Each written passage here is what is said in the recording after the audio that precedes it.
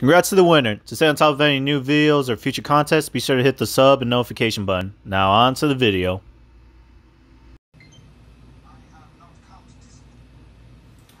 What is going on, beautiful people? It is Froboy. I'm here to do another unboxing video. Today we're gonna have a lovely Star Wars helmet to review by this dude from Russia. Now I'm not gonna bother pronouncing their name because you guys know I butcher it. That being said, like I promised on last time I reviewed one of these, I want to diversify my content. So let's check this out. Where is that knife? Alright guys, so here we have another fine piece by SamoilovART, a dude from Russia who's well known for his diverse set of clone helmets, or just Star Wars helmets in general. This is the second helmet I've had, and I have to say, I'm pretty happy with this one. Now, if it isn't obvious, this is a helmet from the Kamino clone troopers that you've seen in the Clone Wars. These are typically the reserve personnel that stay on Kamino to defend it when needed. Now, when I first got this helmet, I just kind of realized something. In hindsight, given that they wouldn't see battles as frequently as the other clones, like with the other one, the wear and tear would not make that much sense. But considering that they've had a few noticeable events occur there, I do think that it would make sense for at least there to be a certain occasion where a clone would happen to have the Kamino garb and the style to match wear and tear given by the battle. Now, of course, wear and tear can happen naturally in real life with anything, but it has to happen for periods of time. But that being said, you guys know I do like wear and tear just because it makes it convenient, where you never have to worry about, you know, something getting ruined over time. You don't have to do that much maintenance. Not only that, it looks more authentic like that, like believable. Even if the position that this person was in, or this clone in particular was in, didn't really see that much action. So, you know, I do like the smudge, I do like the scratches.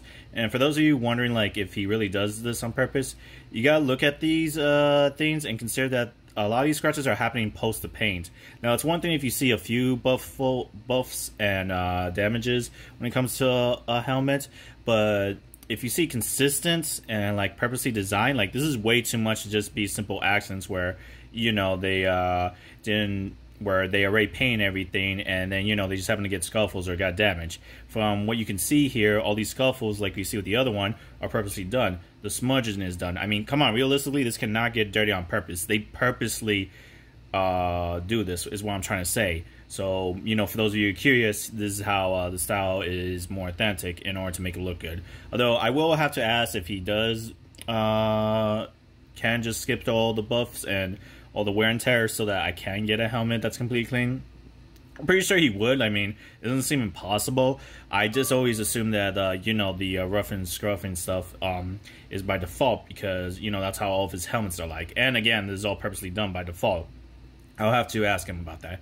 Anyway, just like the other helmet, you have a nice breathing system here. Let me show you the inside. As smug as it is it's snug, but, you know, once you actually put it on, it's very, very easy. Not only that, it still has that pleasant marshmallow smell. Again, I don't know much about making helmets, so I don't know what that could be from. So, you know, if you happen to be familiar with making helmets or molds or whatever, you know, just let me know what that smell's coming from. Because I'm not gonna lie, I'm becoming somewhat addicted to it just because I like wearing this helmet and smelling that. Also, something you notice is that this isn't an ART trooper or captain or someone of higher rank. Sorry, I'm a bit off with rankings and positions. As you can see, there's no antenna here, there's no slot. This is literally just a regular phase 2 clone trooper from Kamino. And the cool thing about Kamino is that I've always found it interesting to see like this unique coloring to match like the Kaminoans. I don't know how you pronounce the people there, that where they're known for wearing gray and white, like it's matching there. And I do think like that's a pretty obvious feature. Not only that, I was always fascinated by the clone troopers there, given that, you know, especially during the last episode of the Clone Wars TV series, you would see these guys. And quite frankly, I do like gray, and I just generally like this style. I think it's pretty nice. Again, like, the consistency is quite perfectly done, and it's something that, again, I'm just a huge fan of the way how some of these helmets look like. I mean, there's so much different variety when it comes to clone trooper helmets that, you know, I definitely want to have as much as a diverse collection as possible, and hopefully have like a huge wall of like maybe 100 of these. I don't know how possible that is, but hey, you know, anything's possible as long as you invest the time and money into getting these over time. With that in mind, I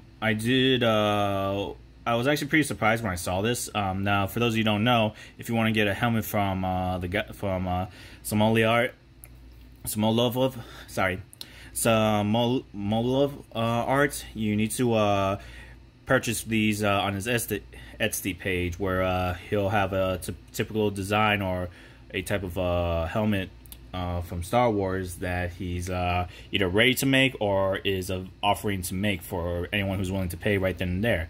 So this was one of the options, and I did like the way how it looked, so I decided to give it a try. Mind you, I do want to try doing another custom like I did with the previous clone trooper I did.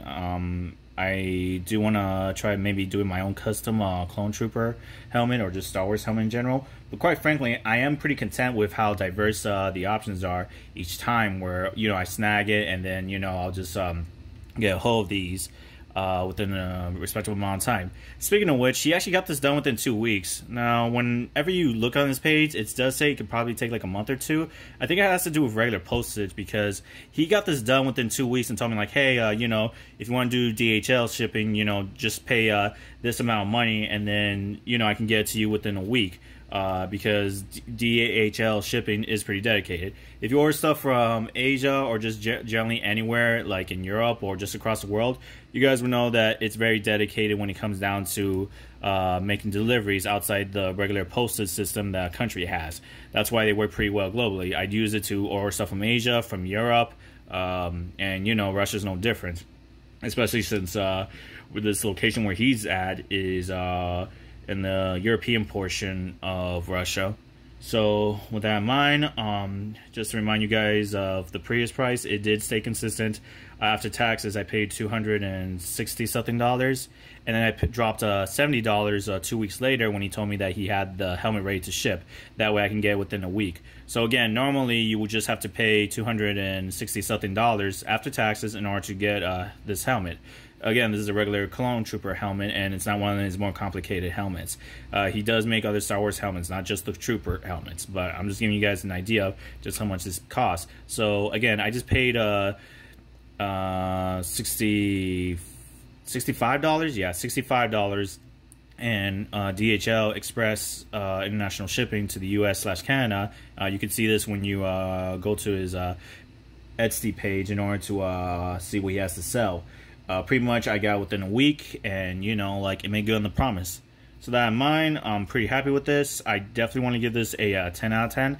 It pretty much pulls the look, and I just really don't have any complaints. This is probably, I don't remember if I rated the last Clone Trooper helmet, but I just really like it. I think it's a really good helmet, and I do plan on ordering more. But anyway, guys, I'm glad you watched the video. Don't forget to leave a like. It will bring more attention to my channel, thanks to the YouTube algorithm.